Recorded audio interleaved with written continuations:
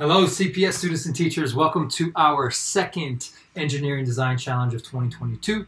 My name is Andre Westel. I'm with the Department of STEM. And our February challenge this month is paper skyscrapers. So hopefully by now you've talked with your teachers about what skyscrapers are, how they're built, some of the design features, and you are ready to begin being the engineers and the designers and the architects of your skyscrapers. So let's introduce the challenge. All right, so February's Engineering and Design Challenge is to create the tallest skyscraper you can out of the materials that are provided for you.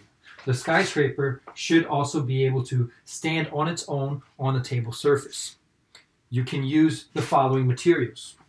You can use paper, you can use scissors, and you can use one roll of tape. And that's it, okay? Now, you all will have the opportunity to use 8 sheets of paper to create the tallest structure.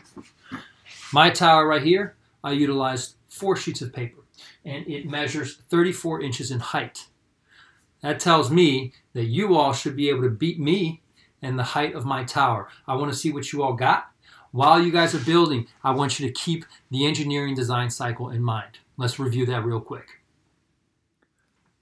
The engineering and design process is really all about trial and error.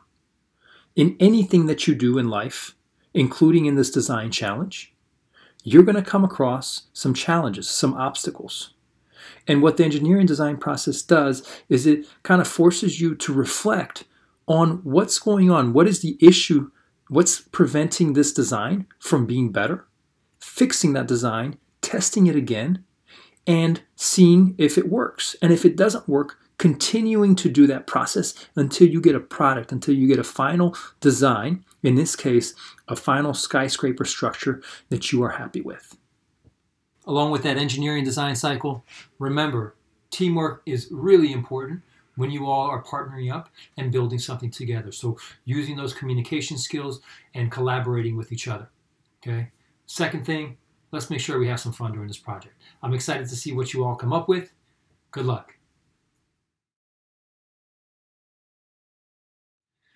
Teachers and students, if you liked and enjoyed this engineering design challenge, or you felt like it could have been more challenging or maybe less challenging, there are other options. You can do some extensions for this or some modifications.